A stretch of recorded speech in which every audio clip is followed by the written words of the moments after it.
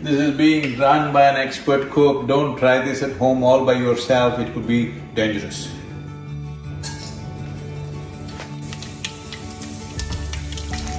These are not crackers for Diwali, this is just Indian cooking.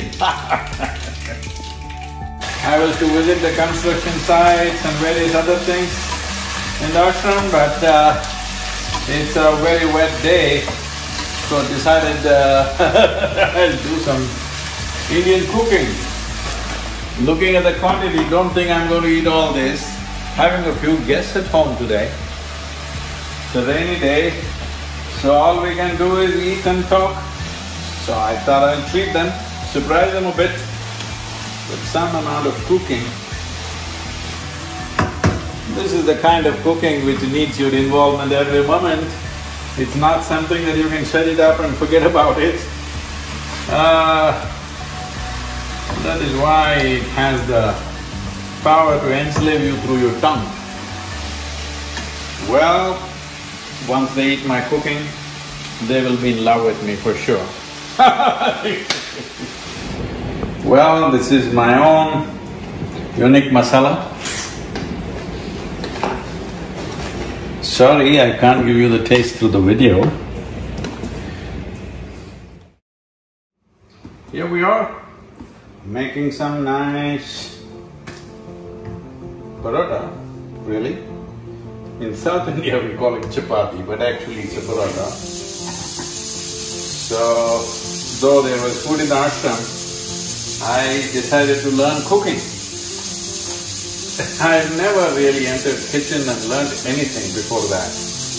But because I thought it would be very meaningful and important because Radhe loved Vidhi's cooking so much and Vidhi had learned cooking from my mother. So I went back to my sister, picked up a few things, then developed many things of my own. Well, now, at least many years ago, a few years ago rather, I got certified by my daughter that I'm the best cook in the world. So not bad, almost like a moon, full moon, huh? I'm saying if the chapati looks like the map, at least if you get in Australia, you're doing okay. South America, bad. But if you get Indonesia, ooh, no, you need to go back to school.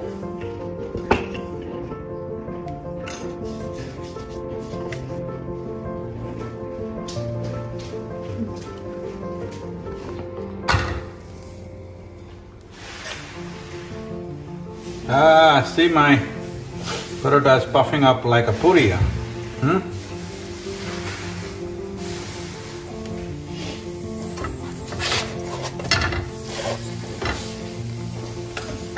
it just cooked inside with hot air.